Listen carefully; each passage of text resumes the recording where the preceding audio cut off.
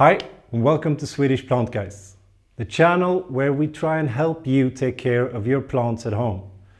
Now, today we're going to try and answer the question, what is good drainage? Because this is something we talk quite often about, but we never mention it. Most people know what drainage is, but what is good drainage? So that is what we're going to talk about today.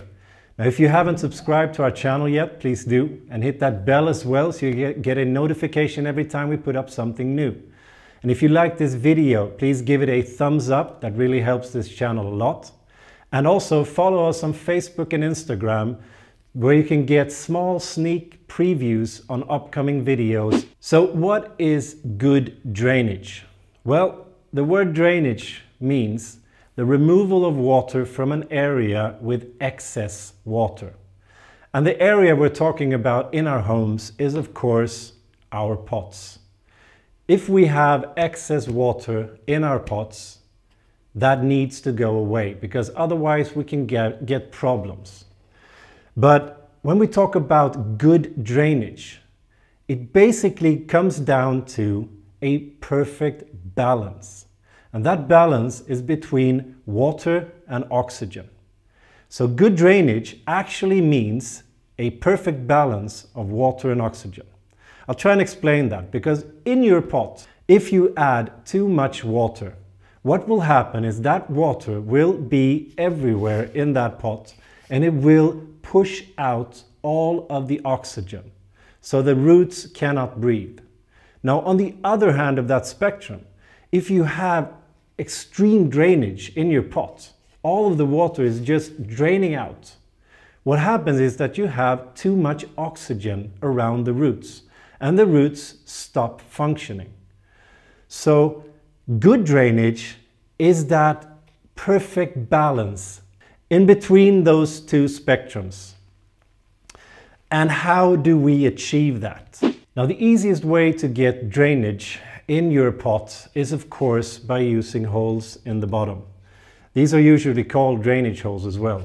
And what they do is that they will help you to get rid of the excess water in the pot, because it will go out in the bottom by the use of gravity.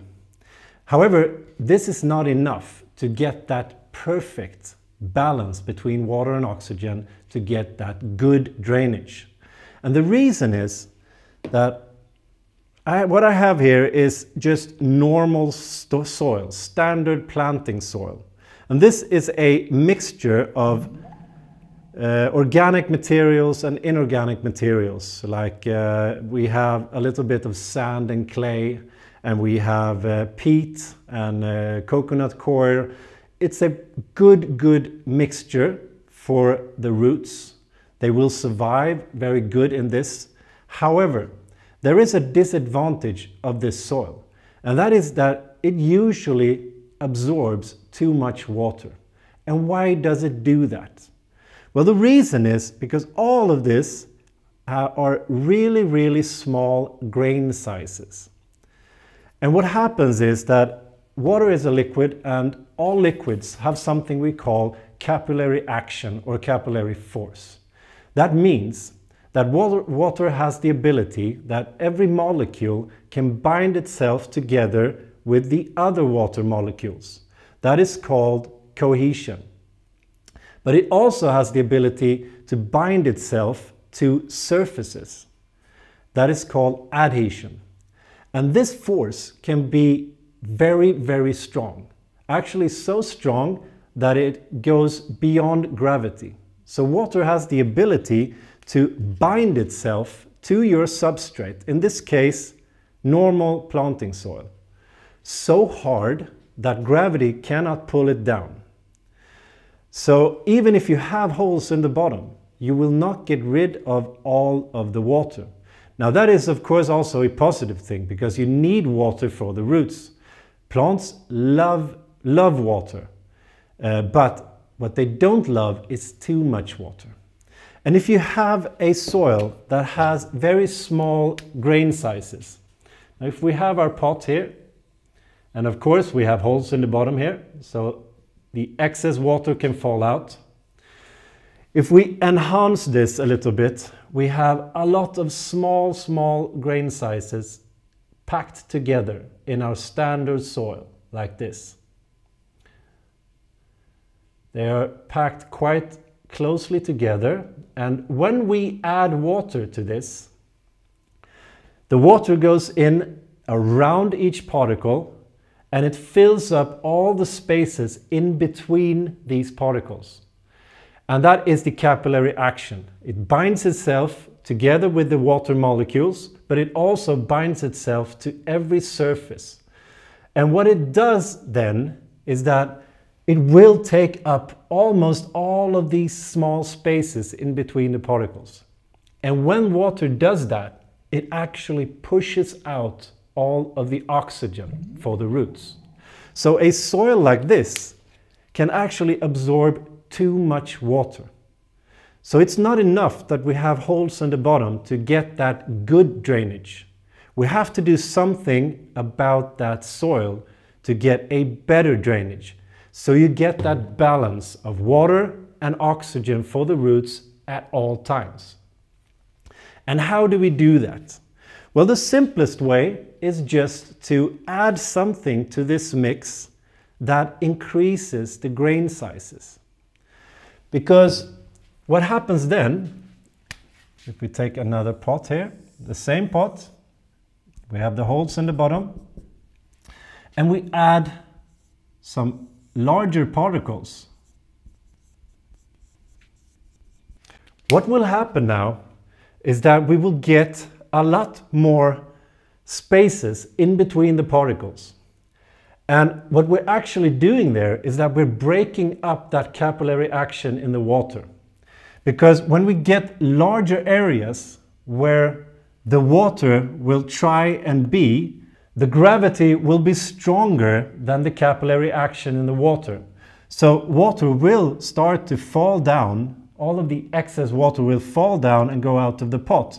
So we will, in these areas, get air instead of water, because the water is not able to hold on to those bigger rooms within the particles. So by adding something that has a bigger grain size, we're actually creating better drainage. Now you could just add something like granite or small gravel granite. That would work perfectly, because you would achieve this. You would get that mix of larger particles together with the smaller particles, and you will get better drainage or a good drainage. However, why stop there? Because you could also use a substrate that within itself has the ability to improve that balance between water and oxygen. Now, the most commonly used particle to help with good drainage is the LECA clay pebble.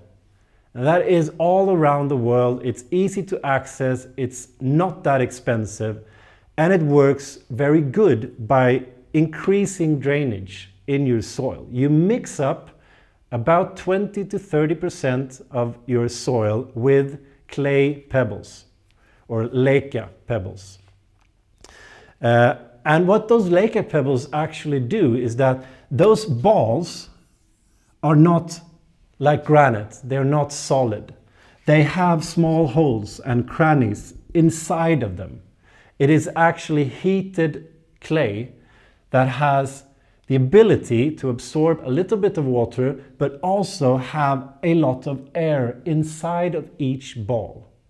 So when you add that, you're actually adding more oxygen and also a little bit of water that is going to get absorbed by the bigger particle, the LECA clay pebble. But you still have that mix of different grain sizes so that you get gravity to pull down the excess water. But you also have water inside and oxygen inside of that pebble. But the LECA clay pebble doesn't have the ability to hold much water. it actually dries out quite quickly. So if we have a plant that needs more water, but you still want that good drainage, you do not want to have too much water and too little air for the roots, then you can use something else. And what we usually use is perlite, vermiculite, or pumice. Now these are substrates that has that amazing ability to hold water, hold oxygen, but still helping our soil to become more drained. So even if the excess water here is draining out, each pumice stone or perlite stone or small perlite piece has the ability to absorb water and oxygen. So there we have that really, really good drainage. Now, which one should you use? Well, that is completely up to which plant you're going to be planting. If you have, for instance, a plant that needs a lot of water to survive, for instance, a peace lily, it wants quite a lot of water. It doesn't want to dry out in between your waterings. It needs to be a little bit moist all the time. Then I would use perlite, pumice, or perhaps even better, vermiculite. Because vermiculite actually absorbs more water than both pumice and perlite. But if you have a plant that wants to dry out a little bit more in between waterings, then I would use maybe LECA clay pebbles or perlite or pumice. But I wouldn't use the vermiculite because that is like a sponge. It absorbs quite a lot of water. So which one you should use is actually up to which plant you are going to be planting in your pot. No matter if you are using LECA, perlite, pumice or vermiculite in your mixture of your soil, try and use around 20 to 30% of that substrate together with 70 to 80% of your normal standard planting soil.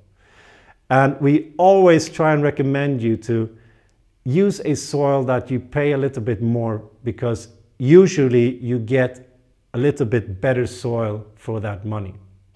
So to summarize, and some tips and tricks for you: don't buy the cheapest soil you can find. Add a little bit more and you will get more. When you get that soil, mix that up with 20 to 30% of some other form of substrate. And what type you use is completely dependent on what type of plant you're going to be using. Now, in our All You Need to Know videos, we tell you if a plant needs to dry out in between waterings or if it wants to be a little bit moist all the time. So use the substrate that is good for that plant. Now, if you haven't subscribed to our channel yet, please do, and hit that bell as well so you get a notification every time we put up something new. If you like this video, please give it a thumbs up. That really helps our channel a lot.